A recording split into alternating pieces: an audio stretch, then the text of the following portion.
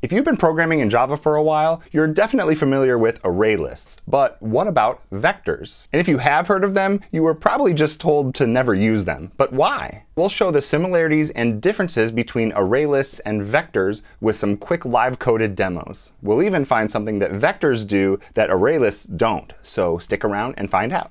I also have a full Java course available with over 8 hours of exclusive video lessons covering dozens of topics. So go check it out. So first, as always, what exactly are vectors in Java? Vectors have actually been a part of Java since the very first version was released way back in the Stone Age of Java, also known as 1996. This is before Java even had ArrayLists. ArrayLists were added in version 1.2. So all a vector is a collection of objects that offers convenient methods for adding, removing, and manipulating the elements inside it. It uses an array behind the scenes as its underlying data structure to hold the elements, but it will automatically grow and shrink that array as you add or remove elements. So in that way, it's more convenient to use than a regular array. Now you might be thinking, that sounds an awful lot like an array list. And you're right. On the surface, vectors act almost exactly like array lists do. So if they do pretty much exactly the same thing,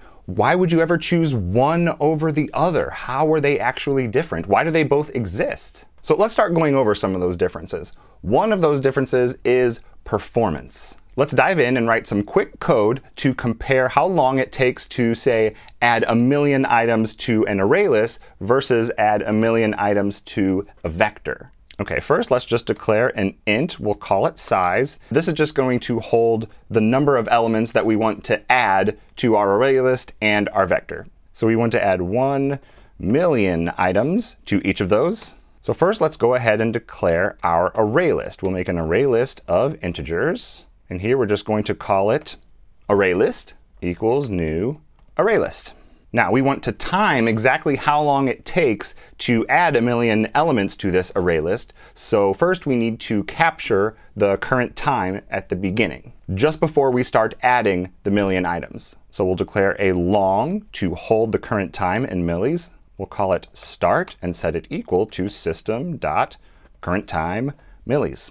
And now we want to add 1,000,000 items to our array list. So all we're going to do is use a for loop for that. So for int I equals 0, while I is less than size. So here that's going to be 1,000,000. Then I ++ to iterate. So each time through that for loop, we are going to add the element I, whatever I is, at that iteration in the loop, to our array list. So at the end of this for loop, we should have 1,000,000 items in our array list. And now that we've done that, we need to capture the system time after we've added those 1,000,000 elements.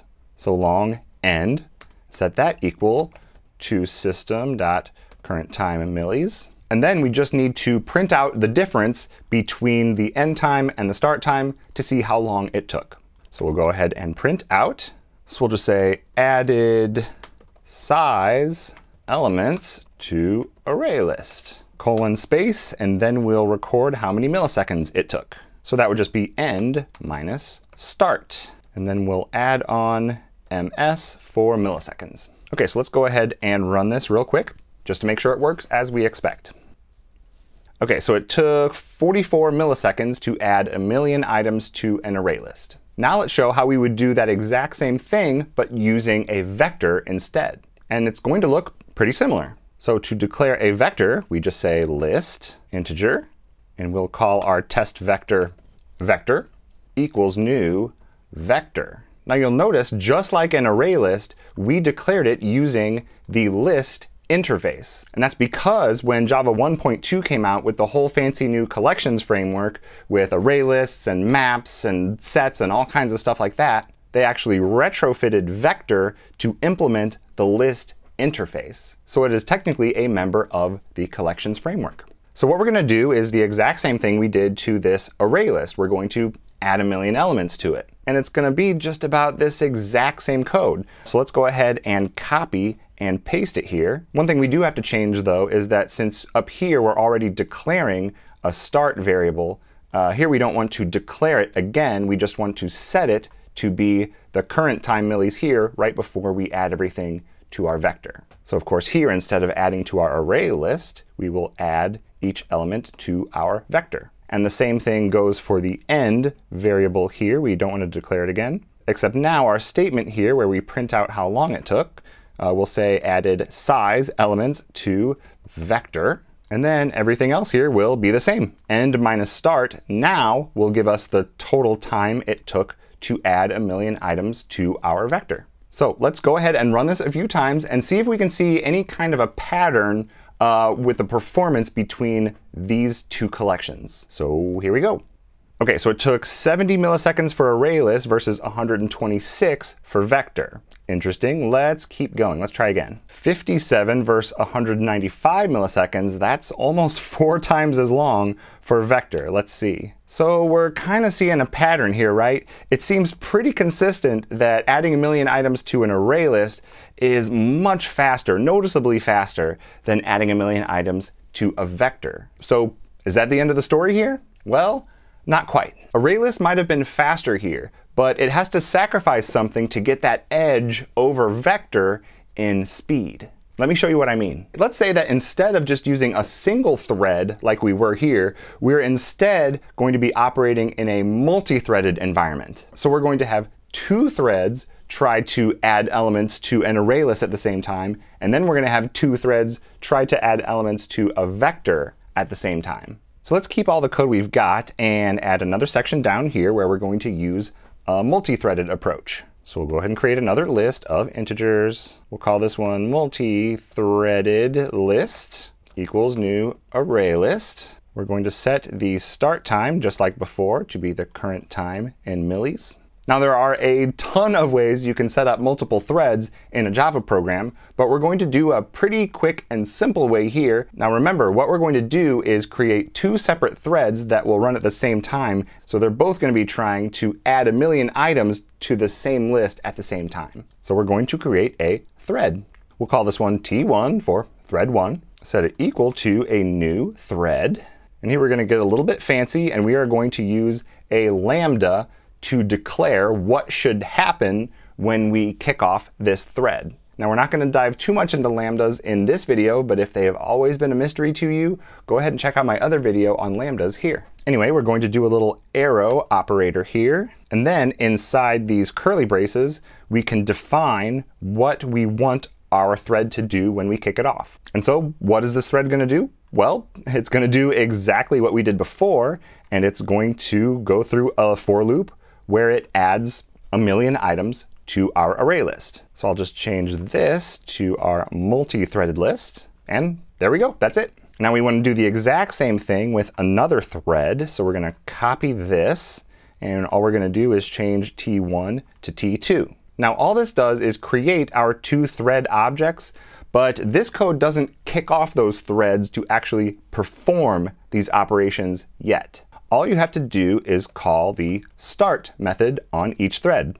So t1.start and t2.start. So the start command will kick off that separate thread to perform the work that we've defined here and here. But we don't want to continue down in our program past this until we know that both of those threads have completed their work. And so in order to do that, we just have to call the join method on both of them. So t1.join and t2.join. So now both of our threads have completed their work. They've both added 1,000,000 items to our array list. So now we need to capture the end time. So we'll just go on up here and steal this and capture the end time just like we did before. And then we'll also print out our results in a similar way.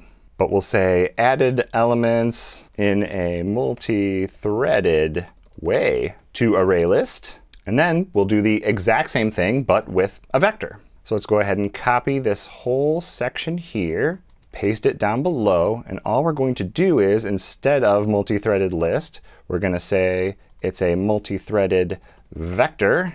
And instead of a new array list, of course, it's going to be a vector. And then everywhere we have a multi-threaded list, we have to change that to be multi-threaded vector. So there and there. And change this to vector in the output. And also, since we've already declared these thread variables, we don't need to declare them again here, but we can reuse them. All right, so now let's go ahead and run this again and check out our results. So similar results to what we were seeing before. It did take a decent amount longer to add these elements in a multi-threaded way to vector than it did to add them to ArrayList. Let's give it a couple more runs and see what it does. Okay, similar. Ooh, that's interesting. So in this run, we actually got an exception. This was an array index out of bounds exception. So that's kind of strange, right? Why do we sometimes get an exception and sometimes we don't? Even worse though, here's something that's even more sinister. Let's check the actual sizes of both the multi-threaded vector and the multi-threaded list when they're done. Now, of course, we would expect them to both have 2 million elements in them every time because we have two threads that are both adding 1 million elements apiece. But let's print out the size of each of them along with our results just to verify that. So for the ArrayList part, we will print out size is multi-threaded list dot size. Copy that, and so down here for the vector, size is multi-threaded vector dot size.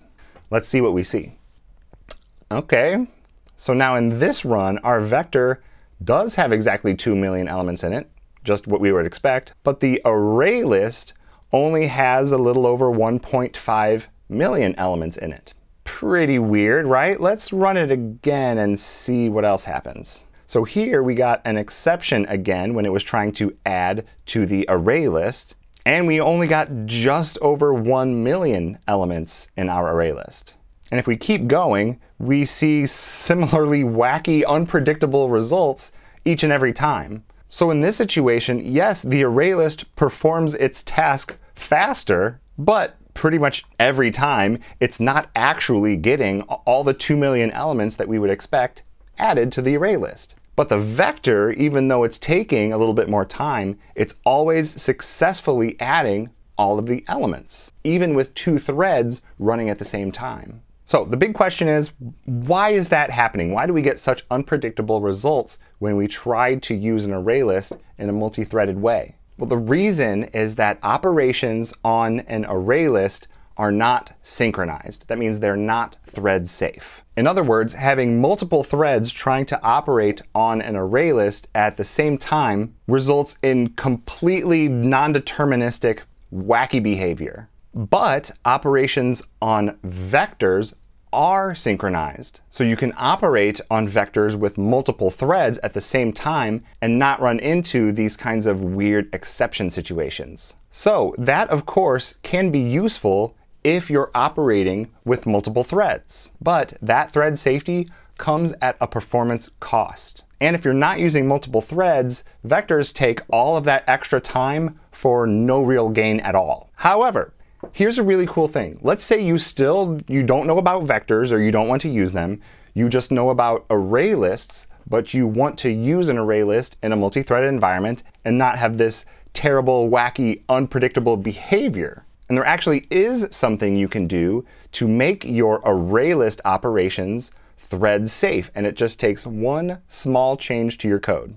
So back up here where we're declaring our multi-threaded list, instead of just saying new ArrayList, you just say collections dot synchronized list, and then pass in your new ArrayList as a parameter. This creates a wrapper around your ArrayList. So now every time you're performing operations on your multi-threaded list, they will all automatically be synchronized just like a vector does. So now if we rerun this, we can see that it is successfully now adding all 2 million items to the ArrayList, just exactly as the vector did. If we go ahead and run that a few more times, we can see this time the ArrayList was just a little bit faster than the vector, but pretty comparable.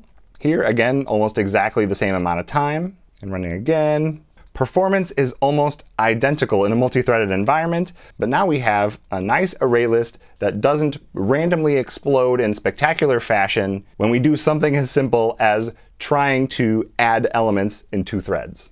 Now, where does that leave us? What do we do with these vectors? The general recommendation, and this is what you'll probably hear if you snoop around on Stack Overflow or ask an experienced developer, generally, just use ArrayList. In the relatively rare circumstances that you need to synchronize those individual operations across a whole bunch of different threads, you can just use this synchronized list wrapper to take care of that. But the vast majority of the time, you're just working with a single thread, and so if you used a vector, you would be sacrificing all that performance for no reason. And even if you are using multiple threads, it's pretty rare that you actually need to synchronize every little individual operation, and it's more likely that you're synchronizing over a few operations, like checking to see if something is in the list and then adding it or something like that. And for that, you'd have to write your own little synchronized method anyway. But vectors are still around. They've been in there since the very first version of Java. They're almost definitely not going anywhere anytime soon. But for a modern developer, they can mostly be seen as a relic of Java's past. So you can take a tour through the museum of Java history and say, oh, vectors.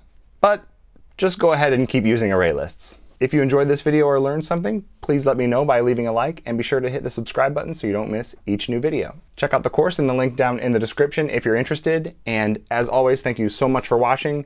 I really appreciate you being here with me, and I'll see you next time.